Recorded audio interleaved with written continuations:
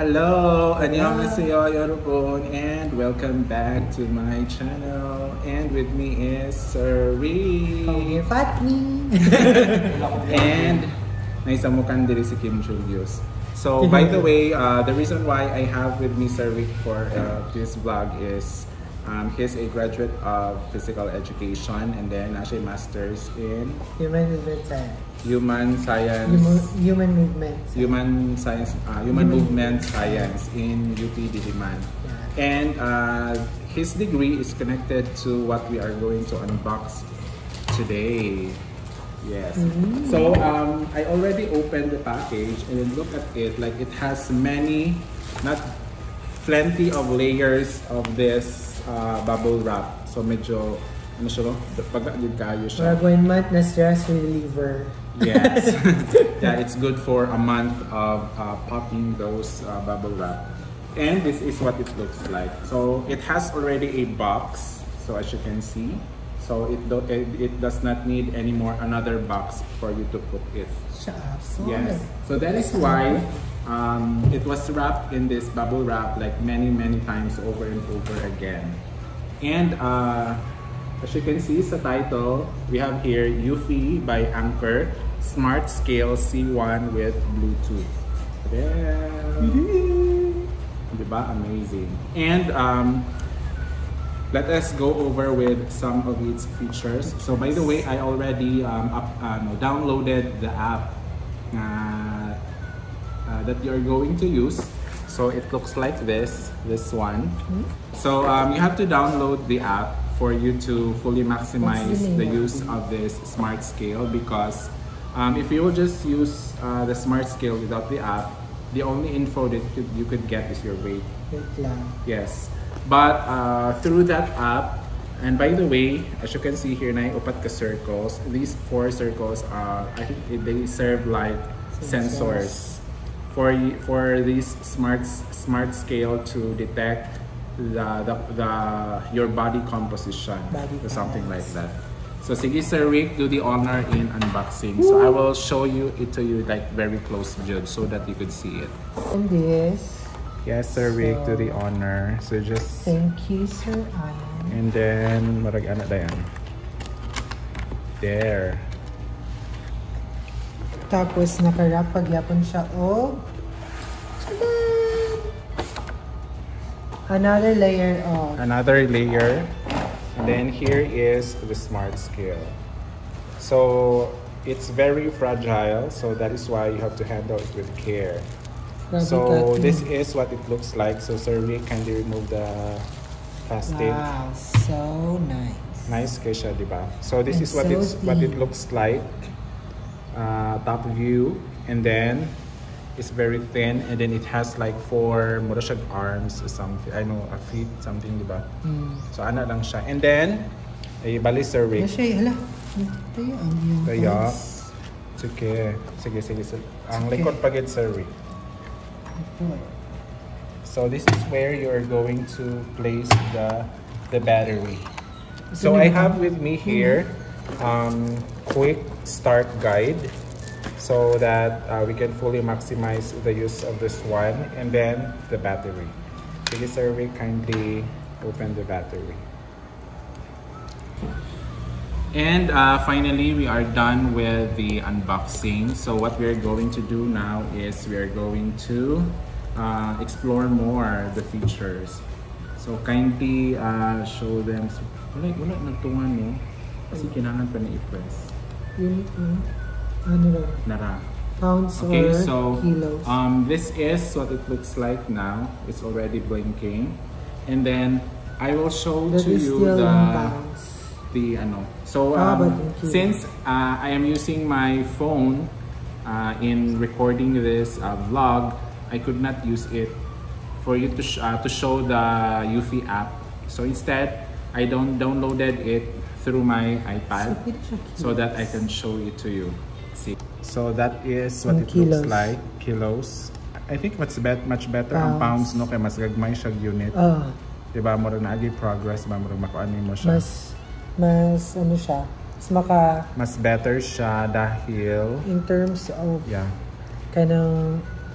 In terms of difference. Yes. Mas ma-feel mo siya as compared to kilograms. Yes. And this is what the app looks like. So what we are going to do now is we are going to pair. Sige, Sir Rick, kindly pair. I-on to siya, Sir Rick. So we are going to click this add device. So, okay. Ito na. Searching. Oh, it's already connected. So this is what it looks like, guys. Connected. Let me take a picture sa Sir Rick. So this is what it looks like. So And then, yes, you have to remove your socks, your shoes and your socks if you're going to use this one. Sige. Kailangan ba ko And- nakapang cutter? Since you are another user, i-add ta Ay, ka. mga say, Yes. mga age. Sige, kindly input your info there. Sige, Rick. Gender. Oh man. Age. January 7, 1993. Okay. And then height. Ay, salamat. 6, di na kayo Say mag- 6. 6'3" in feet. 6'3 ka? 5 mangot siguro. Ay, 5 day. Yeah. Sorry, Sige, guys. sige, okay na. Save. Say, Yes. So I will give the Sir Rick the chance, the honor to use this for the first time.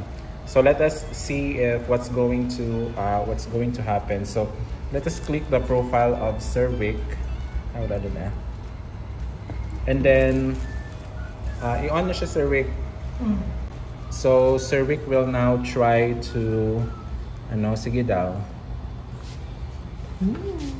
So Sir Rick's weight is 154.7. mag-stop na siguro. Ito rin, nag-stop na siya. Nag-stop na siya. So yours is 154.7.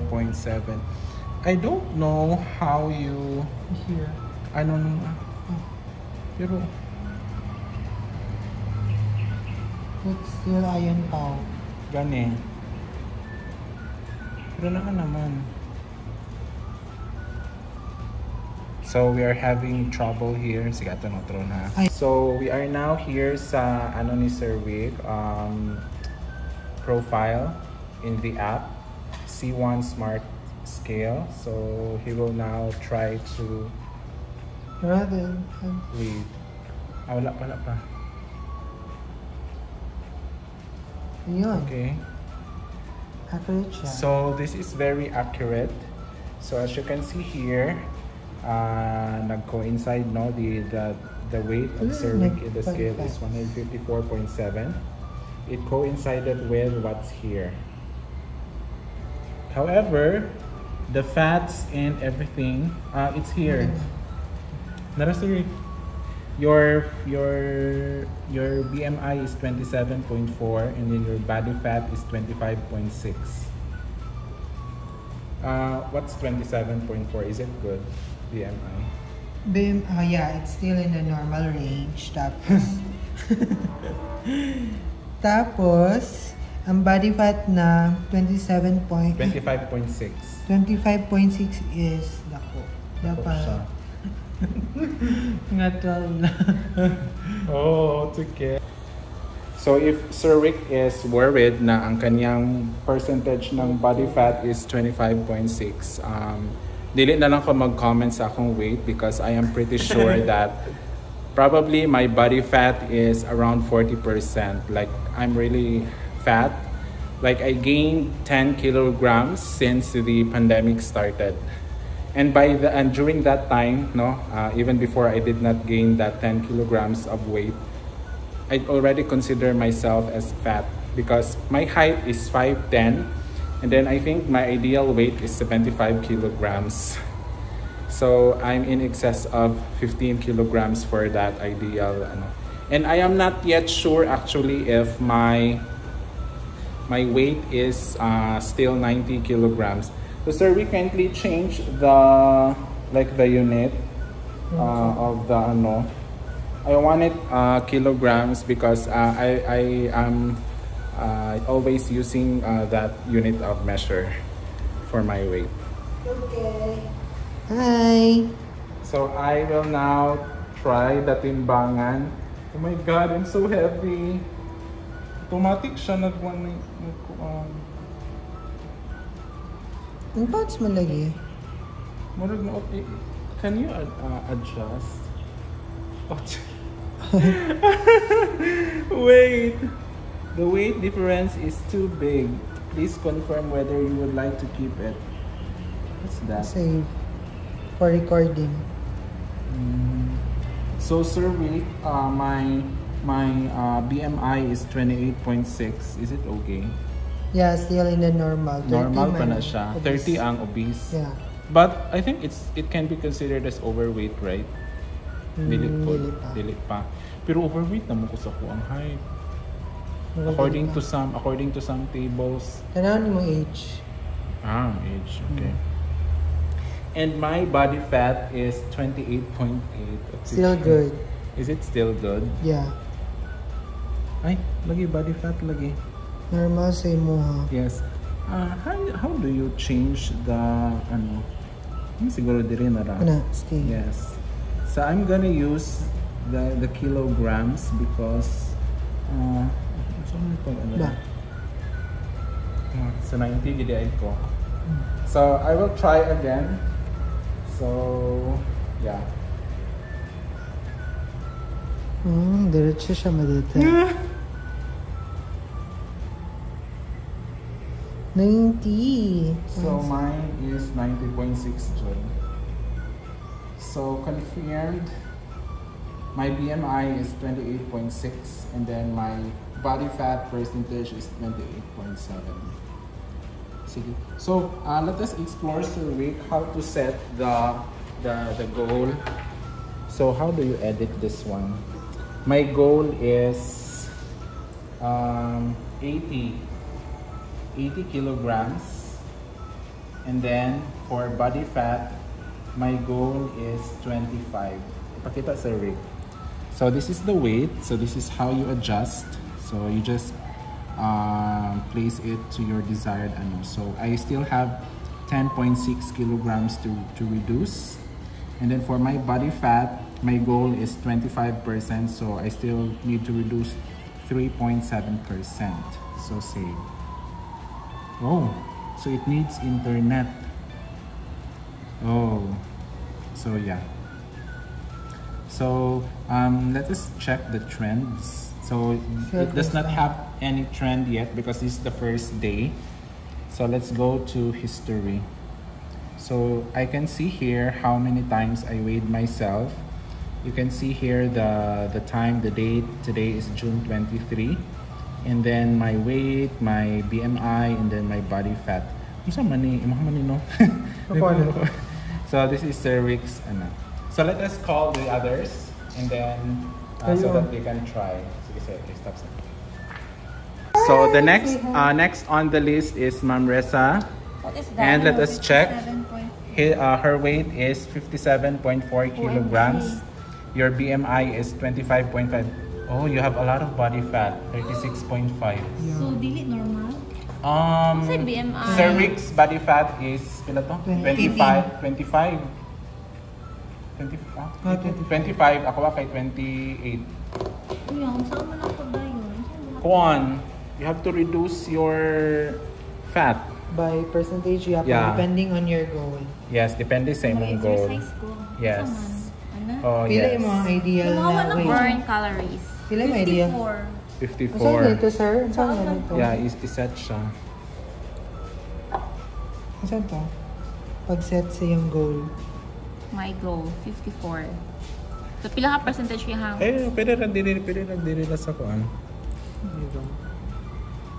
Yung kanta lang, or ma-discourage ta. 54. So, 3. Talag 30 imong goal nga body fat. Oh, 29 ta, uy. Wala. So mara na siya. Basta kay dagan ubay-ubay pa ang kaning body fat may murag medyo concerning. Yes. Yeah. Baka mag-side. Ako. Sige, next. Sige, Sai. Hi. So Okay, next on the list here is psych. So, timbangan ng katotohanan. OMG! Ah! Uy, nabugat ka! Oh, so you're 55.8 kilograms. BMI is 24.2. Uy, saan may mga body fats? 34.8. Uy, lang! Hindi ka maglayo, guys. I'm so happy. I'm not happy.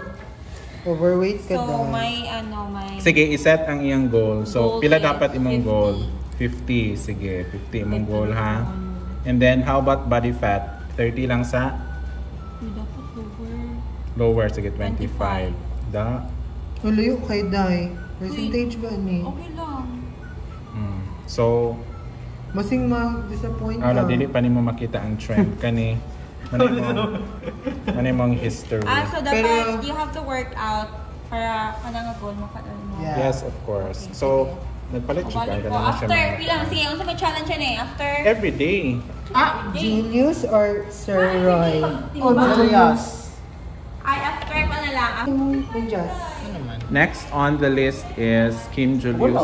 You have to remove the medyas kay gagamit mo siya sensor. Di man ani mo niya magamit if you're wearing something. Sige Kim Julius.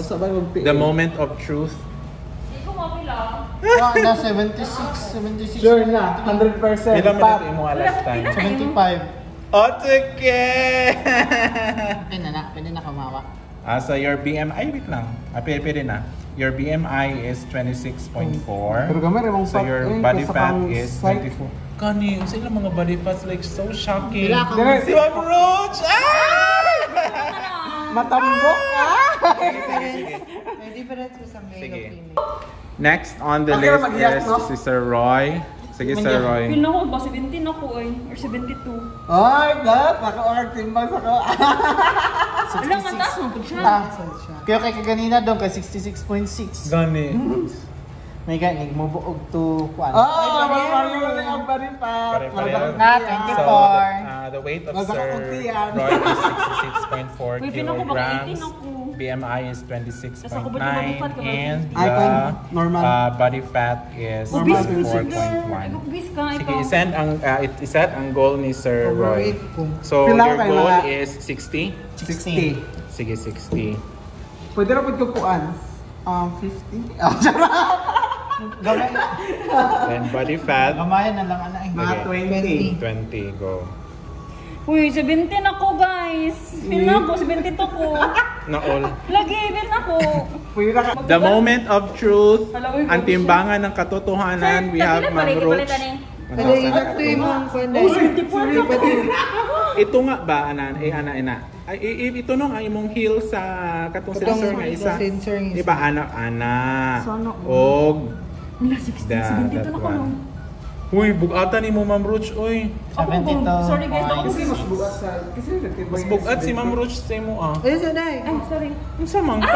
Wala na si, wala na si. Wala na Mas si. bukas mo gano'n siya. Lagi mo timbangan. Yan pala ka daan. Uy, gamay ko yan. Wait lang ha. Pero nasa iyo. Ulat lang. Ay! Ipag inutay na video. Kaya sa Ano? coach. Kaya sa coach. Okay na na. Uy, Ma'am Roach! Tarag yun! Body fat ni mo kay Obese ka. 43. You're obese 31. because your BMI is 31.4. Your body fat, 43? your body 31? fat is 43. 43. Body fat. Sorry guys, dagan mo. Good kayo. Ima dads tanggalan na imong shoes na dali. Sige dong, sige. Babe, isitis ako. Sige, goal. Wait lang ha. Ang goal nato ni Ma'am Roach is 65 Tanggalan ang kuan kay lang dili sa. matkuha sa sensor. Mapila ni ka, ano, Socks. days. Week. This imo ah. Manaywa, manipog sanay. Dili kay ready na guys ko no. Body fat ni mo.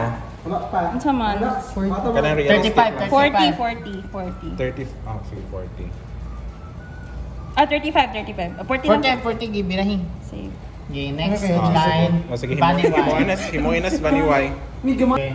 Last on the list, sa timbangan ng katotohanan, si Sir Vani, 1,000 Ay sa gawa kapin. dads. Pero pare namin Wala katapos. Uy, pares-parehas ra mo. Ano pa na ko cellphone? Ay! Ala, pang ID. Wala Pang ID. It will Timbangan. give. Ah, wala ray. Ang takas na ako. Dili, hawa ba din? Awas sa daw. Katra. Awas. Ako na Here pwede you ni go. Sir Ay, Yan. ito nung ang imong Heels, heels ug ang kuan kana there. Ako nagpalitan ng Sir Yan. Dito mo butang. Oh, Lazada. contract 3 grams. Hello, 3 grams hindi ay. 3 grams siguro na 3 300 manggod. 300 grams? 300 grams. 300 grams? Sa matimbangan, manggod kay 1. No, that's wrong. John. Ngani. So, tuwa sa kilo. 22 na yung body Sir fat. Manny's weight is 66 kilograms and then ang iyang BMI is 25.8, so that's healthy. Wala siya ang pinakagamay o kuan. Body fat. Body fat so far. Kami na yung sunod duwa. 22.5. Ay! Sige, sa man imong goal ba ni Y? Ay! Nasa mong itlog ba? Nasa mong Sa imong goal 60? Oh, 16. Sige, 60. So, ano ka Sir Yan? Kada kanu sa tamag inani? 43 Everyday. na. Every day? Oh. Sige, Weekdays. Weekdays? Okay, Di na po uban na makita ang trend, sir. Sir Yan, uban na po. Mga 19 si ba na yun? Sige. Nagpang sa data. 19. Hanap. Mag-pounds, pero di man ta Ay, familiar sa pounds. Kay pounds. listen, mang pounds. Huwag kang kalala ha. Mura Kaya dili mo siya. lang, Hindi ko magkaon. Specific. Okay, so by the way guys, disclaimer lang siya, that weight is really not that accurate because gagamit si Roy sa makagablog ka diri. So, what I'm saying is dili siya nga anak ka super duper accurate because I saw some videos sa YouTube. Pero at least na siya info nga inong pwede magamit. And this concludes our vlog. So, daghan na dismaya because they were so overwhelmed with their BMI and then especially body fat, especially for the girls. Like, ambot shocking kailang mga body fats, especially Ma'am Ruch. So anyways, based on what I saw on some videos sa YouTube and then based on what I have read, this smart scale is really not that accurate because it's just measuring down your body composition through some electronic something signal and everything. And then usually daw kuno sir Rick diri ra kutob daw half the lower part lang daw of your body.